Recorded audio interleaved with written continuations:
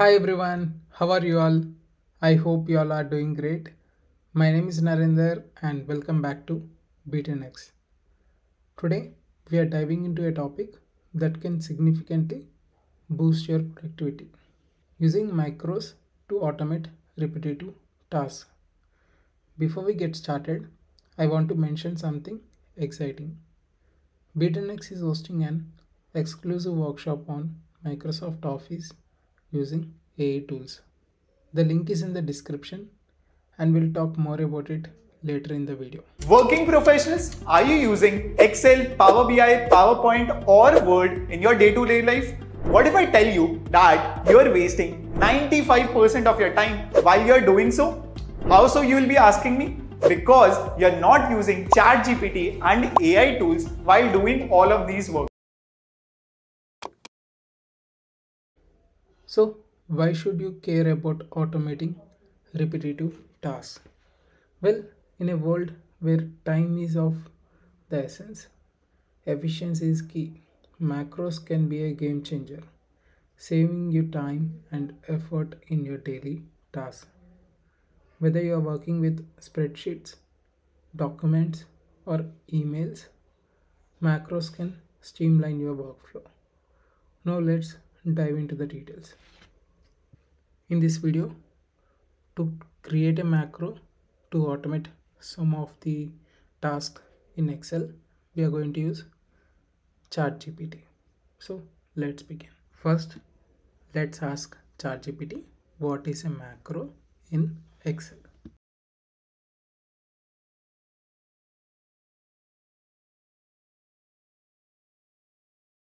As you can see, a macro is a sequence of instructions or commands that are recorded and saved for the purpose of automating repetitive tasks.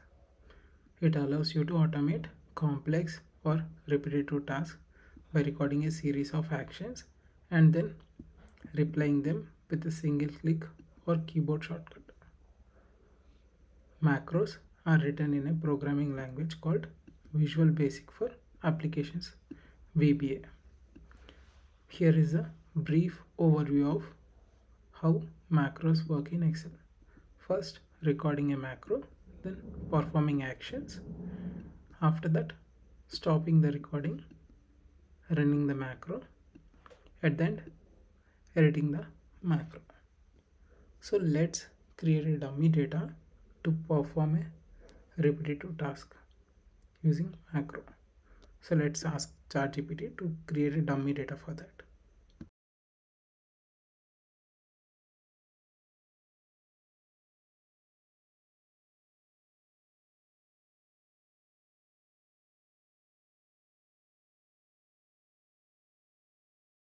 So here is a dummy data. So let's copy this thing to our Excel sheet. Then we will create a macro for this thing. Okay. First, let's copy this data.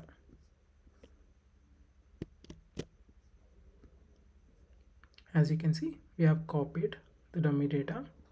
So in first column, we are having dates.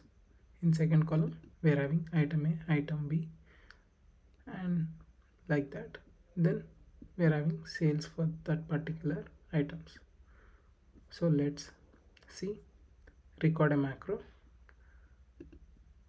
After that, perform calculations. With the macro recording, perform the following actions. Select the cell where you want to display the total sales, let's say B8. Enter the formula. So sum these things to calculate the total sales. Move to the cell where you want to display the average sales. Then this formula, average formula, to calculate the average sales. So then we have to run the macro. We have to verify the results. Let's ask ChatGPT to write a VBA code to run the above macro. Okay.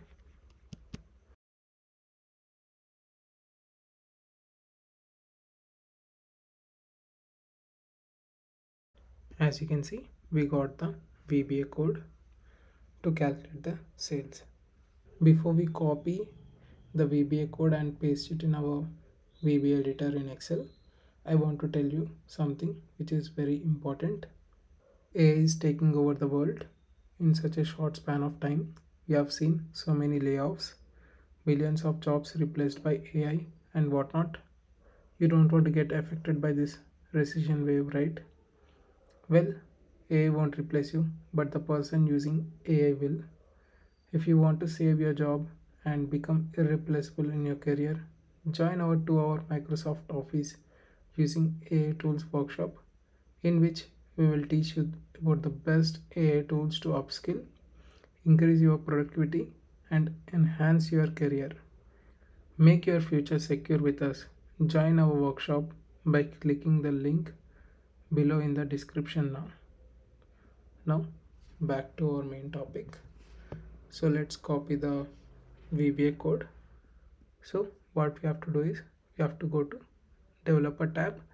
If developer tab is not enabled in your Excel, go to Excel options and enable it. Here we have to click on Visual Basic. So here what we have to do is we have to go to insert, then we have to click on module. Here we have to paste the code which we have just copied. Okay, here we can close this thing, then we have to click on save. Here we have to save this Excel file in macro enabled workbook format. Okay, just click on save.